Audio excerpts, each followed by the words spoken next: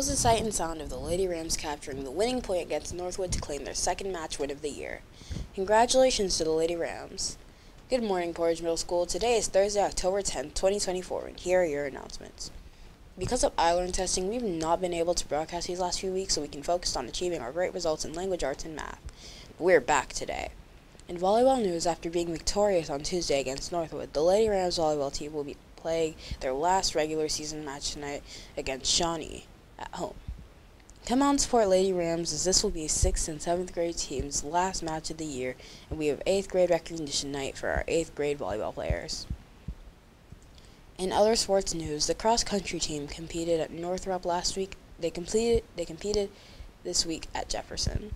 Jasmine and Janelli both ran well, and huge congrats to Corbin Rowling, who placed second at both meets and is competing well against some of the best in the conference. This week the team competes next week at Northrop for a city meet. Good luck to the team. Clubs are starting at Portage. We have quite a few clubs. Here's a list of them: robotics, chess club, karaoke club, board games, and guitar club, and TV and broadcasting club, and academic club.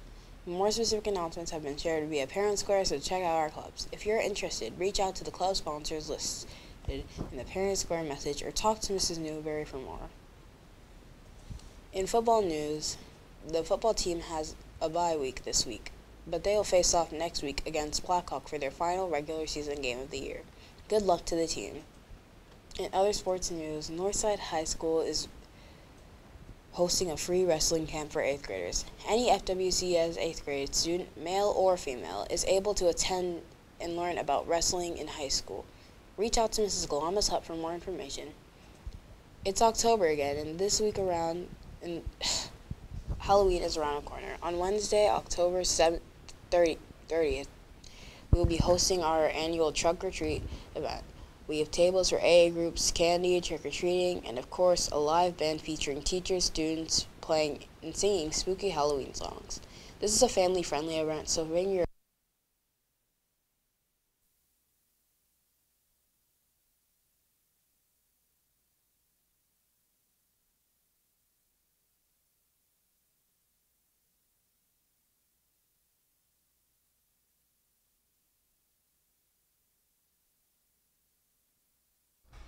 All right, this is your lunch roundup. Today's October 10th, so today you will be having the pasta bar, buffalo chicken pizza, fruit cocktail, green beans, Mediterranean salad, breadsticks, garlic twizzle sticks, WG.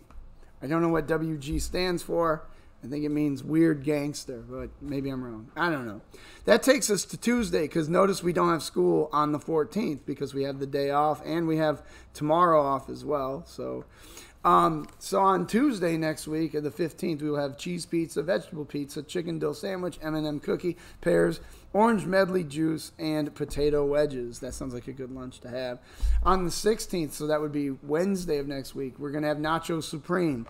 You can bet Mr. Bailey's going to go down to the cafeteria to have some Nacho Supreme and sit with his best friend, Caden Hine, who's going to be shooting the three-pointers a lot this season during the boys' basketball season.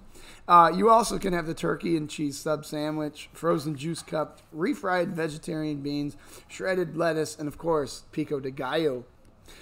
The next day after that, so that'll be Thursday of next week, the pepperoni personal pan pizza will be coming back, and the popcorn chicken bowl with corn as well. Notice the use of alliteration. Diced peaches, chocolate chip cookie, tossed salad. That sounds like a pretty enjoyable lunch. And then next week on Friday the 18th, we will have boneless chicken buffalo wings, macaroni and cheese, broccoli, and mandarin oranges. Good. Well, that is your lunch roundup for this week and into next week. And enjoy the long 4-day weekend, folks. Everybody in the world who goes to school for Fort Wayne Community Schools deserves a break at this point. Thank you.